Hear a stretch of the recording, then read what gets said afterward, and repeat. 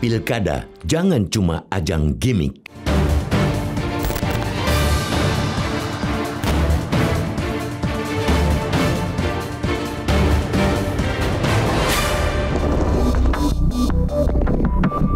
Kemarin, sebagian besar KPU daerah telah melaksanakan pengundian nomor urut pasangan calon atau paslon pemimpin daerah. KPU RI mengungkapkan ada 1.553 paslon yang berkontestasi di Pilkada Serentak 2024. Sebuah jumlah yang tidak main-main dan teramat sayang jika dijalankan dengan main-main. Tidak sedikit paslon yang menganggap nomor urut yang didapatkan memiliki keberuntungan tersendiri. Tidak jadi soal. Yang terpenting adalah setiap paslon menjalankan kontestasi dengan bersih, sehat, dan berkualitas. Hal itu harus benar-benar mereka tunjukkan di masa kampanye yang sudah akan dimulai 25 September ini. Bukan saja para paslon, penyelenggara pilkada yakni KPU dan Bawaslu juga harus ketat memastikan kampanye berlangsung secara sehat hingga nanti selesai pada 23 November. Itu penting, karena kualitas kampanye akan semakin menentukan jumlah partisipasi pemilih. Saat ini, partisipasi di daerah tertentu, contohnya Jakarta, dikhawatirkan turun karena apatisme warga akan demokrasi Indonesia.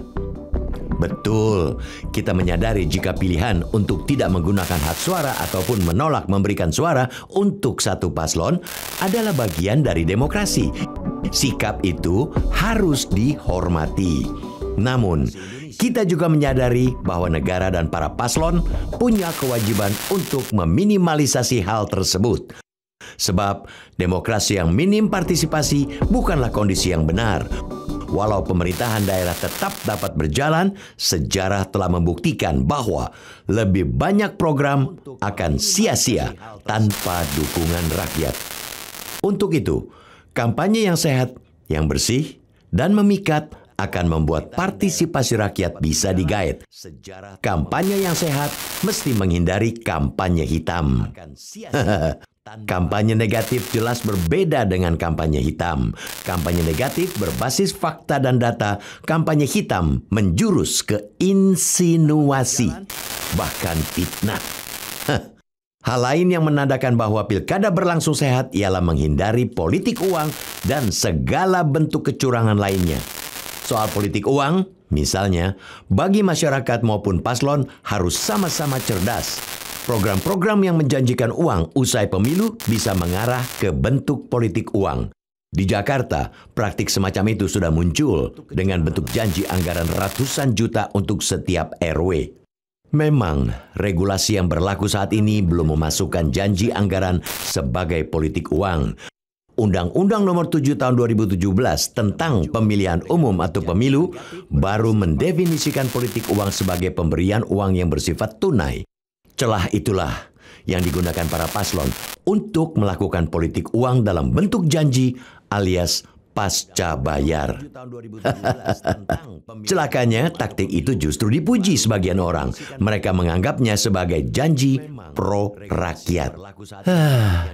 Padahal jelas-jelas definisi politik uang secara prinsip adalah penjanjian, pemberian uang atau barang lainnya untuk memengaruhi pemilih. Sebab itu, pemberian usai pemilu pun bisa masuk kategori politik uang.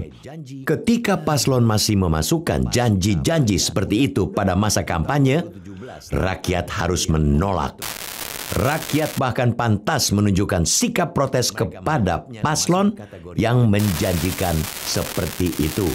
Dengan begitu, para paslon dapat melihat bahwa mereka sudah menuai sendiri kekalahan tanpa perlu menunggu hari pencoblosan.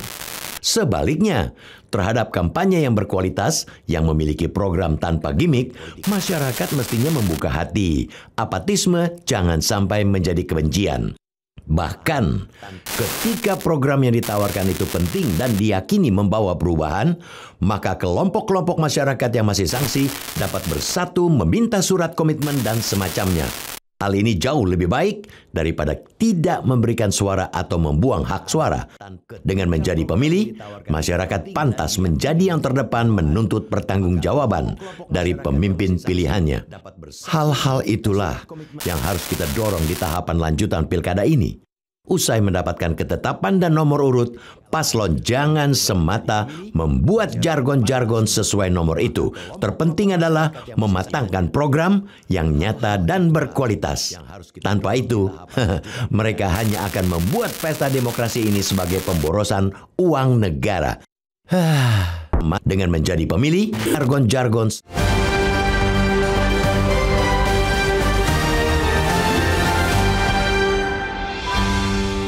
jelajahi cara baru mendapatkan informasi. Download MetroTV Extend sekarang.